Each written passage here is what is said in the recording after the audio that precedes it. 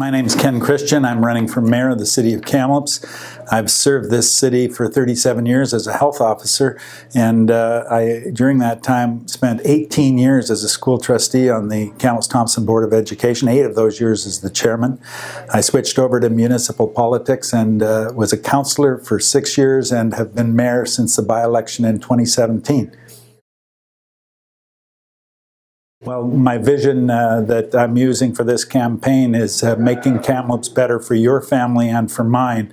And it's really about livability. It's about making this city and all the things about it that we cherish really enshrined and there for everyone forever.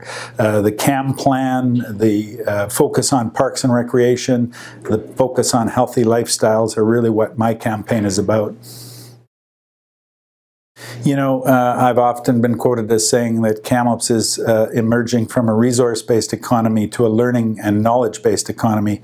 Thompson Rivers University is integral to that transformation, and you know, the students that are here come from everywhere, certainly many of them from the Kamloops-Thompson region, but also from around British Columbia, Western Canada, and international students. So you become a part of our city. You create that mosaic and that diversity that we value in Kamloops. So I think we need to work closer with this institution, and during my term as mayor, I've instituted a memorandum of understanding with the former president, Dr. Alan Shaver, that really articulates how I see and how he sees the university and the city cooperating. Things like the law clinic, things like the Kamloops Innovation Center, the multiple use of the Tournament Capital Center are examples, and we want to do more in terms of integrating students and youth into the fabric of our city.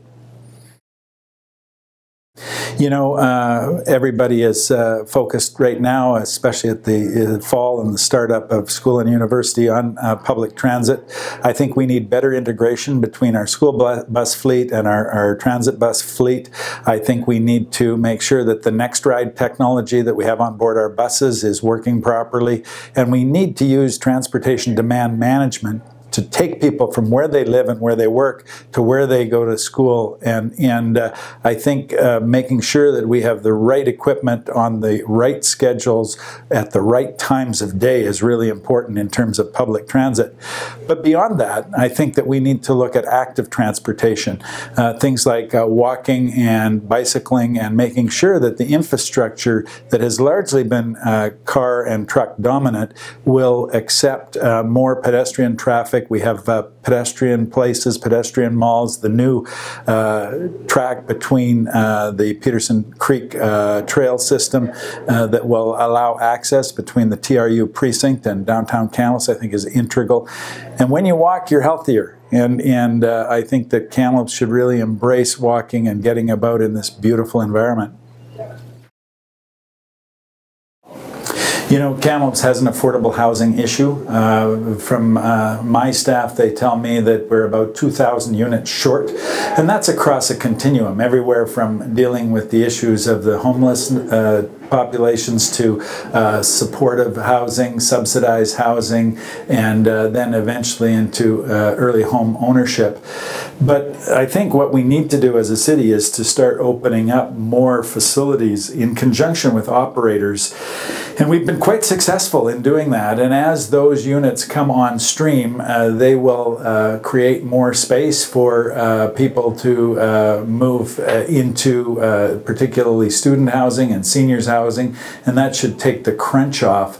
But we need to work with partners. The city and municipal government aren't the providers nor the operators of housing, but we facilitate good housing projects in our community. So, you know, things like the new facility in Mission Flats, things like the Reach development right here on campus are examples of either end of the spectrum, and I think good cities make sure that people have addresses that they can afford.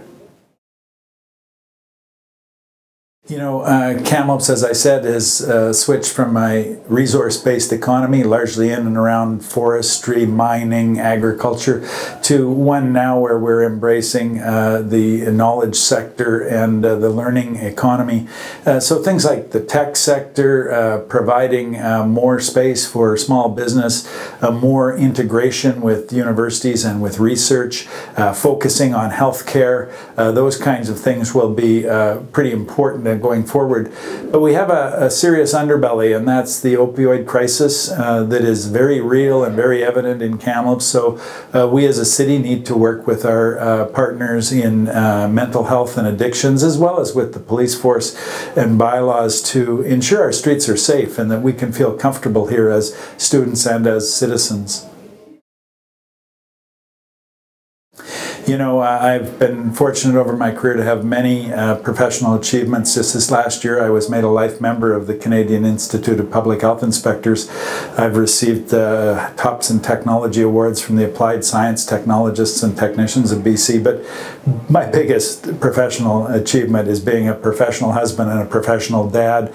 My wife Brenda and my children Nick, John and Taryn are truly my greatest achievements.